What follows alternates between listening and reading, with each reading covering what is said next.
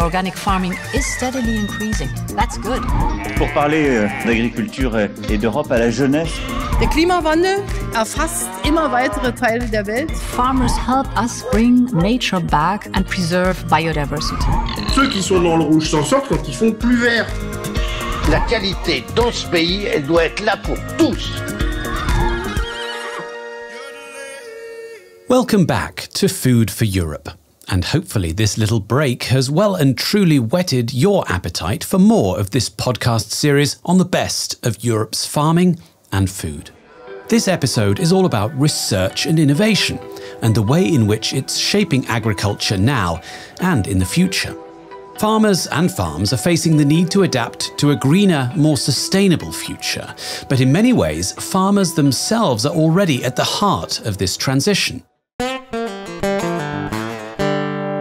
That's the message from the EU AgriResearch Conference in Brussels, where policymakers, experts, community representatives, and of course farmers have gathered to consider how research and innovation can enhance farming and rural livelihoods.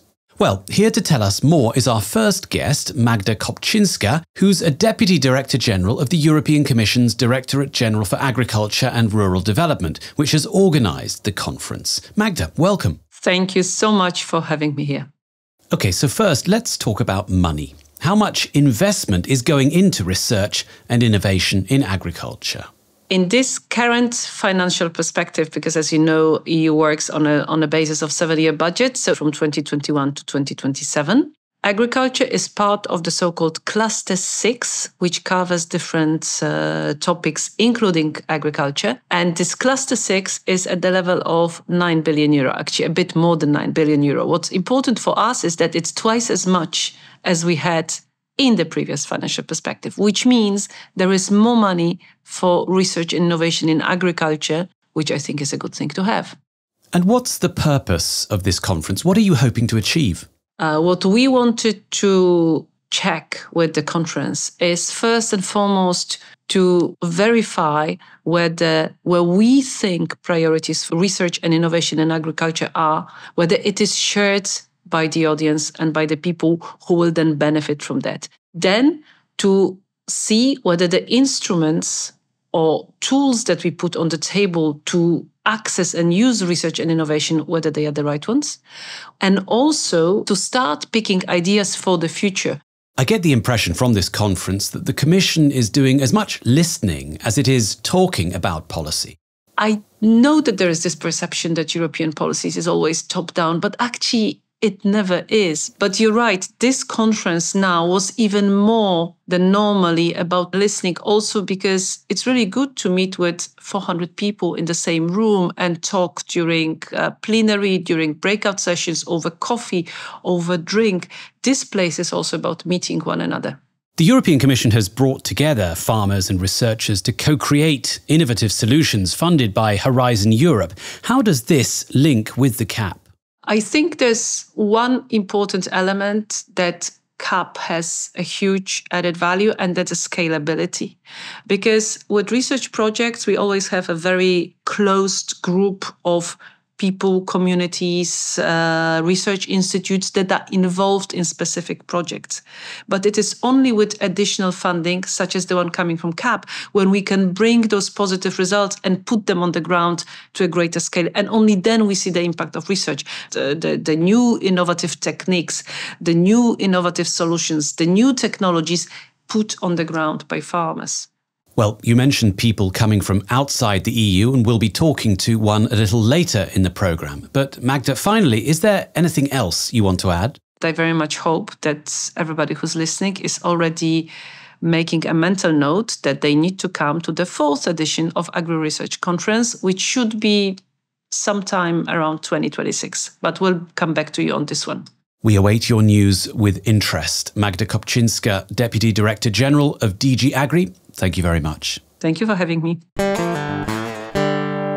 Well, from a policymaker to a farmer now, and someone who's played a key role in this conference as a speaker and a motivator too. Welcome, Diana Lenzi. First, Diana, tell us about yourself. I am the president of CISA, the European Council of Young Farmers, and I am a farmer from Italy. Indeed, you manage the family wine estate in Tuscany. You didn't bring any with you, but we'll forgive you that. However, it's fair to say that wine's been produced in much the same way for hundreds of years. So what role is there for research and innovation in making wine? So you're right. The process is a very natural one. It's been done for millennia.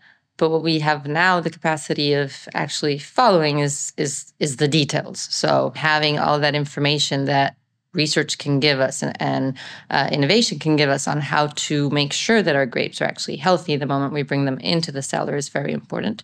But also in the fermentation process, we know that this is something that the more we analyze the wine, the more we know when our intervention is actually needed. Is there also a role for research and innovation when it comes to making wine production more sustainable? Grapes are very delicate in many ways. They are very susceptible to climate change and also to attack from pests. So viticulture is actually one of the sectors that needs most plant protection products. Application is key, but also using research and innovation to see how we can change certain molecules, certain principles that are now working in our plant protection products, and substituting them with, like, let's call them generally more green molecules, I think it is fundamental. Now, you mentioned the European Council of Young Farmers, of which you're president. How are young farmers leading the sector's embrace of research and innovation?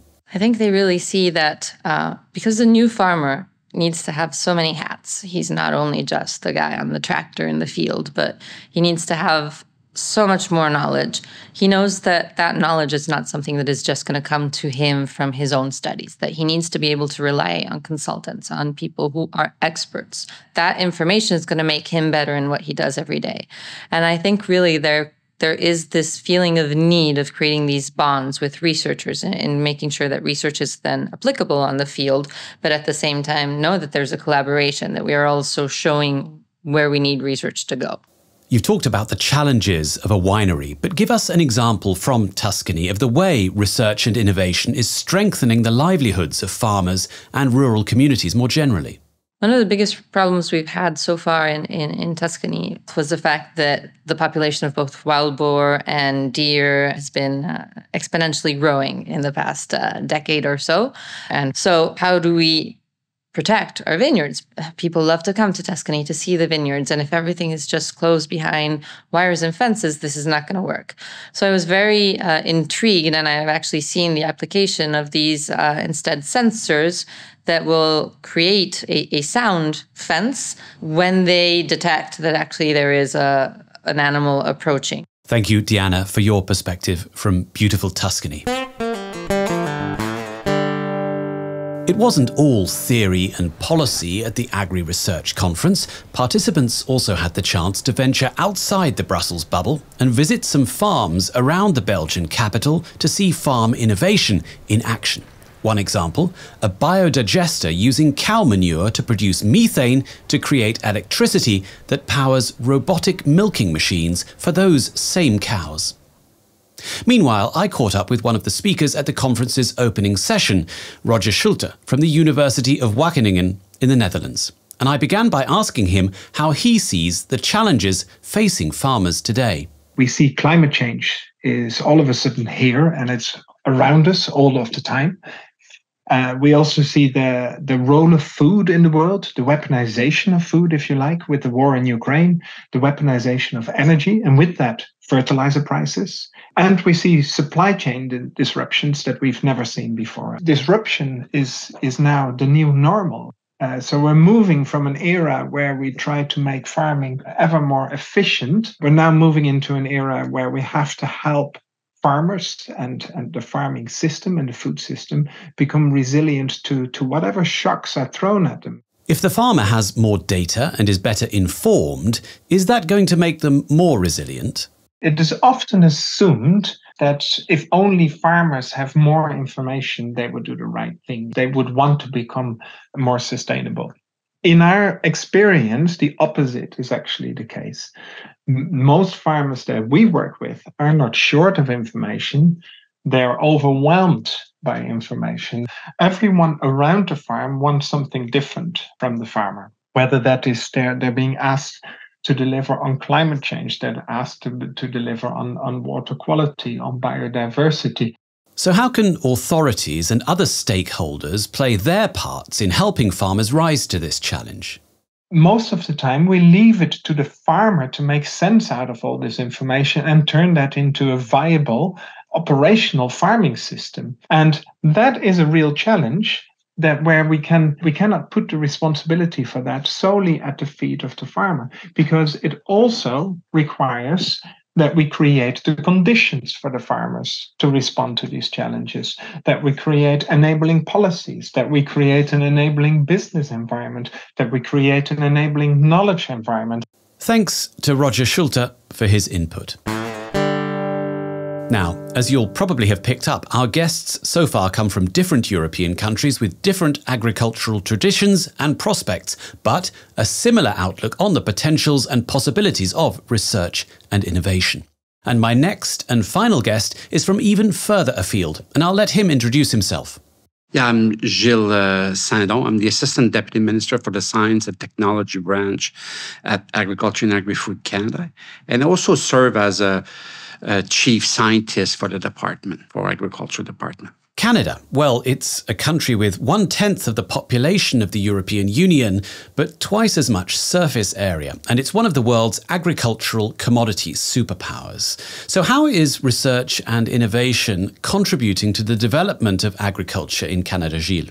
At the very top of our list is climate change. So having to develop practices that will just help us mitigate and adapt to climate change. And the second area we're paying a lot of attention to is to try to create some resilience in the system, try to deal with drought, to deal with insects and diseases as well. I would say circular agriculture, which is another area that is of big interest to us. And the last one would be digital. When it comes to research and innovation, to what extent are farmers themselves driving its development? I'd like to talk about the introduction of a living lab that we did in the last 5 years, basically where we have the farmers are involved throughout the entire innovation process. They are part of the co-developing the research, and the important point is we test the practices on working farm at the landscape level, so with the producer and not only for the producer. They've always been involved in great support of research and by being enthusiastic adopter of new technology. They've always been looking for the new opportunities. How is Canada working with EU countries in the agriculture and agri-food sector? There is an initiative that was launched under the auspices of the G20 back in 2010, and it's the creation of the G20 meeting of the agricultural chief scientists. And this is a forum where we have a chance to explore opportunity to work together and all of this. We have the wheat initiative that is hosted by Germany right now. We also work with satellite using remote sensing. What are you especially proud of having achieved in Canada? I've been in agriculture all my career, and what we've seen in the last 30 years in the area of soil conservation has been phenomenal. And it is the introduction of no-till, mostly in Western Canada. So no-till was brought in as a way to protect the land against wind erosion. And Canada is a big country and large of acreage, and we managed to retire 25 million hectares of summer fallow. And what will you take back home to Canada from your participation in this conference?